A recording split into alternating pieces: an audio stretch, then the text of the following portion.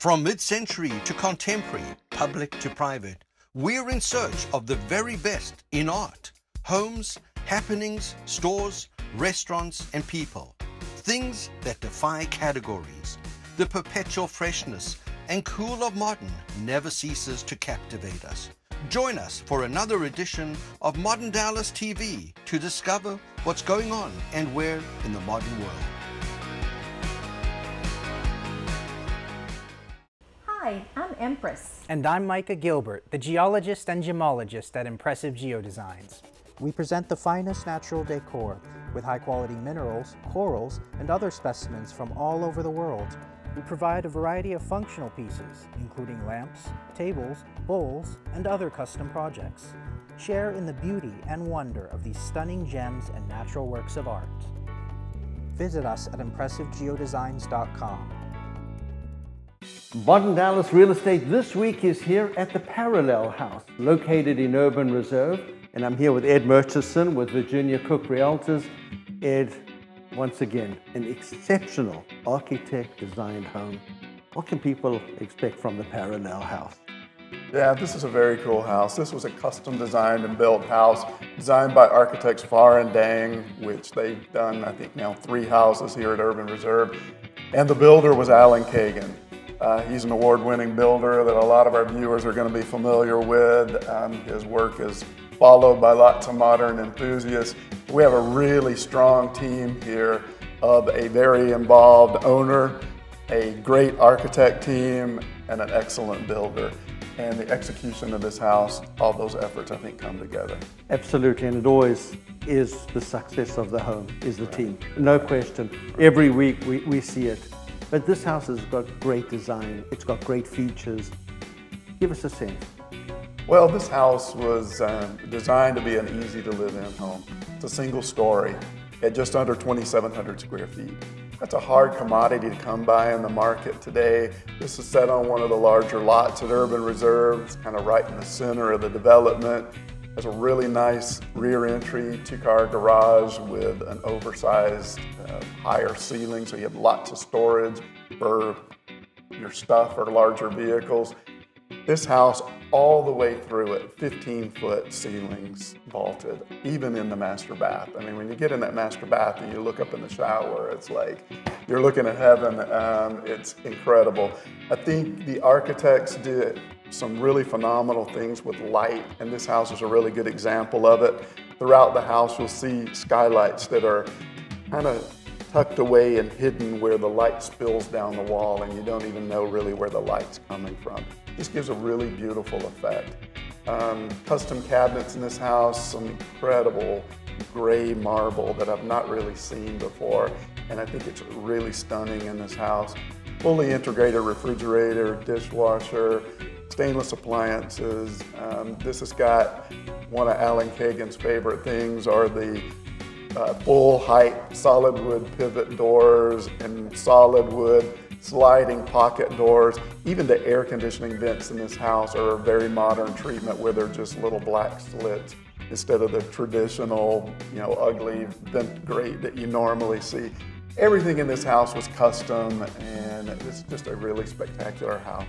I think one of the most important assets of this house is if you've got a great art collection, they're great walls. Yes. This house has got a tremendous full-length gallery walkway with lots of wall space for art and sculpture. Perfect for an art collector. And obviously we're here at Urban Reserve. Right. Should we say anything about Urban Reserve? We've done it many times. Absolutely. Well, I'm so excited about how Urban Reserve has come along. We have 1 lot left. Wow. 1. We've got so many houses under construction right now. They're under construction all around us, which is really exciting.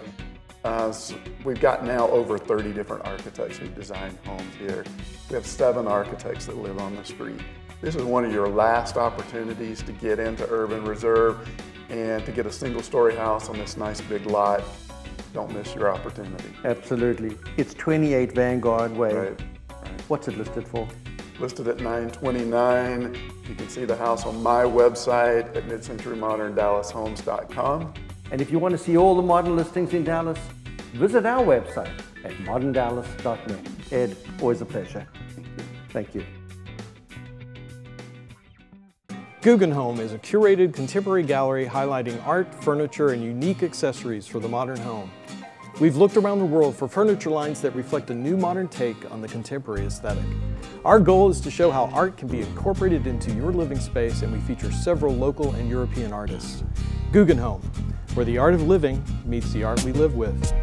Visit us at 1426 North Riverfront Boulevard and also at guggenheim.com. Modern Dallas Art this week is here at Cris Worley Fine Art, and I'm here with Cris, the owner of the gallery. Thanks for having us. Thank you for coming. This is just an awesome show of new talent for the gallery. That's right. And these are 4 exceptional artists. I mean, Adrian Esparza, Mark Dennis, Robert Sagerman, and obviously this piece by Sherry Owen. What a combination. To pull all these together for a summer group show, amazing. Thank you. Thank you. So tell us a little bit about how that came together. Well, we decided to add 4 new artists to the gallery's collection. We have been looking around the last couple of years, and it all just kind of came together at the same time. So we took this long period over the summer to really highlight these 4 incredible talents in the show, and we're very pleased at the way it came together. It's absolutely amazing. I mean, the texture, the work, you know, this piece on its own, they all have their own unique identity. Yes. Where do they fit in as an artist? Because they all have different levels within their career. How do these all fit into that niche? Well, I would say on the whole that all of these artists are really at mid-career artists, meaning they are more established, they're not emerging, they have a very long exhibition record, they're in important collections, and they're known. And we're really pleased to bring artists of this stature to the gallery, but also to Dallas. Absolutely.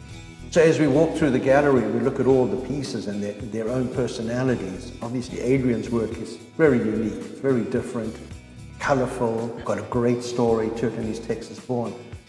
Tell us a little bit about this piece and the collection and how it evolves. That's right. You said that he's Texas born, and I would like to mention that there are 2 artists from the New York area and 2 Texas-based artists in this show. So that also kind of reflects the national diversity, but also the focus on Texas artists that we have here in the gallery. And Adrian was born, raised, and lives and works currently in El Paso, a border town. Adrian's work is actually all derived from the iconic Mexican serape, the traditional image of his culture. He unravels the blanket and uses the yarn to create these architecturally, geometrically inspired works that are very much inspired by postmodernism and by architectural features. There's a lot of 1- and 2-point perspective in his work.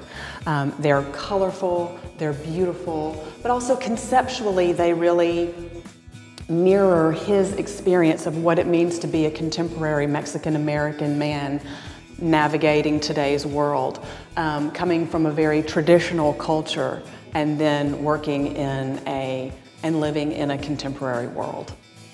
So, to be fair, half is in Texas, half is New York. Let's show some of the work from the New York artists. Obviously behind you is Robert Sagerman. Yes. And this work is Mark Dennis's work, which, yes. I mean, so totally different. Right. Well, I like to see an eclectic kind of vision for the gallery. For me, I'm very interested in a clear vision as an artist and the ability to technically manifest that vision in the best possible way. And so I feel like with Robert Sagerman's work, you see the kind of minimalism, obsession. There's a deep, it's deeply rooted in conceptualism as well, which please come to the gallery and I can tell you all about that. But a very clearly defined technique.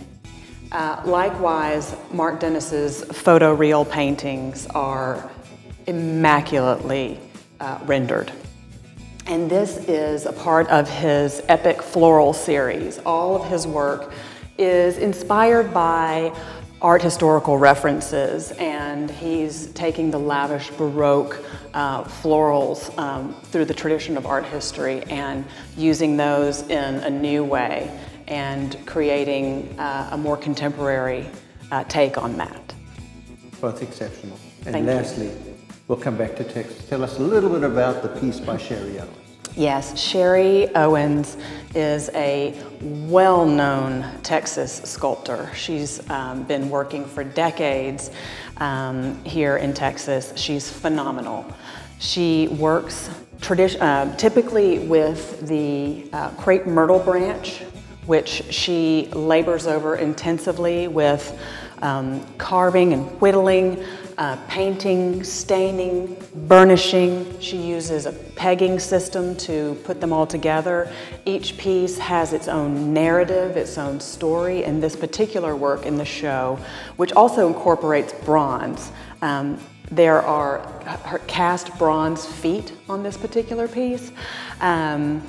This is a self-portrait, and it's called Twirling Like a Seed in the Wind. This collection for this show is spectacular. Thank you. You've done a fine job. Thank you. How can they find you? Well, we're located in the Dallas Design District at 1845 East Levee Street, and Turtle Creek just dead ends into the building. And online? And online, we're at CrisWorley.com. And I'm sure you're on all the social media networks. Indeed. Facebook, Instagram, Twitter. All of them. And if you want to see all the modern art listings in Dallas, visit our website at moderndallas.net. Thanks so much. Thank you. Thanks, Chris. Hello, I'm Micah Gilbert, the geologist and gemologist at Impressive Geodesigns. I'd like to share with you some of my favorite black gemstones. I love the magnificent towers of black tourmaline and the stunning quartz clusters with gemmy crystals. We have a special selection of obsidian, including bowls, points, spheres, and a variety of sculptures with unusual sheens and subtle colorations. Visit us at ImpressiveGeodesigns.com. Modern Dallas this week is at the Dallas Center for Architecture. We're here to see the extraordinary Playscapes that's on exhibit currently in the exhibition space. And I'm here with Greg Brown, the program director. Greg, we all grew up in these jungle gyms. Right, right. This is a different fare I'm seeing over here. Exactly. You're not going to see a regular swing or a slide here for the most part. You know, across the world, people have realized how important play is to the development of a child. And so, you know, we're looking at about 40 projects here that designers have done around the world that are different kind of playgrounds. So you see, there's one called Muskrat Ramble here, which is, you know, sort of basket woven huts, various bridges and other things. So it's really using some of those great design techniques and abilities to create very innovative and imaginative spaces for kids to play, which leads to their development in a lot of ways. So, you know, Park Gulliver. Exactly. The Spanish always do it right. So this is in Valencia, a wonderful collection of designers, Rivera, Martin, and Bisbal, and it's you know, sort of this circle where you have this large fiberglass body of Gulliver, and he's laying down and taking his nap, and it's truly Gulliver proportions, because us as kids and adults who can play on it are the Lilliputians and you know, the little tiny kids that wander around. So, you know, great exposure to literature, obviously, great exposure to sort of an urban environment, things to discover. You can actually go up into Gulliver's body. There are various playscapes and things in there on the inside as well. And just, this fun sense of whimsy. This is, you could not miss this as you were driving by or certainly flying over it and seeing it, that it's a wonderfully imaginative kind of playscape. Yeah, and I love the muskrat ramble. Right, exactly. I know you mentioned earlier, but this one in Olympia, Washington. Right, these great sort of basket woven huts almost, it looks like. So very natural, but also the opportunity to sort of explore and go through. We had the wooden fort maybe, and this is certainly a take on that. So almost these sculptural pieces that you wander through and take a look at and explore as you go. And Blacksland Riverside Park. Right, it looks a little more traditional, but still incorporates things that you don't see at most playgrounds. So you've got, rock climbing. You have sort of these slides that you start and then go through the hill to come out on, towers and other things, etc. There's also some water involved with it. So again, just looking at really updating the design of things. This is no longer just the 1950s. We're getting really creative and thinking about what can be there to encourage kids to play and discover. Looks a little bit like putt-putt for humans. Exactly, it does, right? The AstroTurf. which Clyde Warren Park across the street actually has AstroTurf in their kids' garden, because they discovered that on these hills that kids slide down, if you put real turf, forget about it. First of all, it's a little dangerous, and second of all, the grass is going to be gone. So this AstroTurf solves a lot of problems. So moving on, there's an importance. Absolutely. So we think of play as play, but childhood psychologists and other people who work in this field really know that play is important to develop a child. And so, there's a section here in the exhibition that talks about some of the things that it promotes. And obviously you've got nature. So when we talk about muskrat ramble and other things, you've got sort of some natural elements. But the idea that we promote creativity, that we promote mental and social health, and certainly physical health, and also think of the safety concerns. You have to think in these days, in today's litigious society, about how much metal do you put into a playscape, because certainly here in Dallas, Texas, it's going to get hot, and what's going to happen when a kid grabs onto that bar.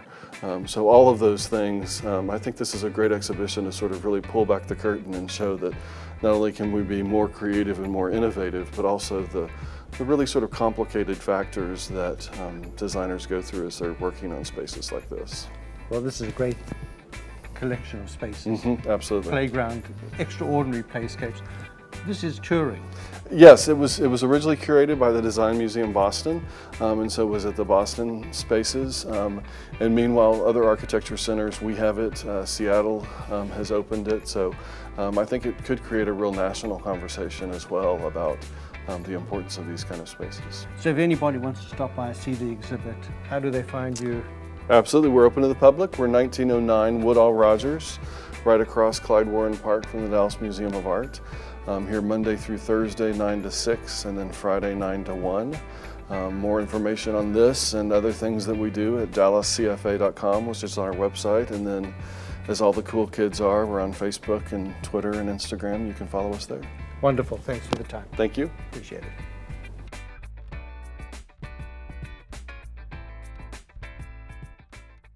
Guggenheim is a curated contemporary gallery highlighting art, furniture, and unique accessories for the modern home. We've looked around the world for furniture lines that reflect a new modern take on the contemporary aesthetic. Our goal is to show how art can be incorporated into your living space, and we feature several local and European artists. Guggenheim, where the art of living meets the art we live with. Visit us at 1426 North Riverfront Boulevard and also at guggenheim.com. The modern lifestyle begins in the home, and you'll find a range of unique living spaces across Dallas's most desirable neighborhoods. Start your search by meeting one of these modern realtors. Poget began his career with a degree in architecture, followed by years of interior design work, including the interior design of several luxury high-rises and commissions for clients' dream homes. Poget's distinct background makes real estate a natural fit. To wrap up this edition of Modern Dallas TV, we cover local modern events and the art scene.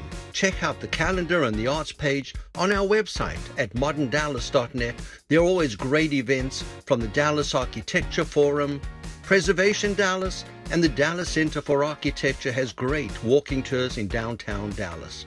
Open houses every week, always a great selection.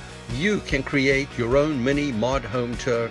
And Todd Camplin covers the art scene for us, from art galleries to museums and artists. You can check out his page on the website. And lastly, if you're in the market for a modern, mid-century modern, contemporary, home, high-rise or loft, we simply have the finest moderns in Dallas. For this week, we appreciate you being part of our show. We'll see you later.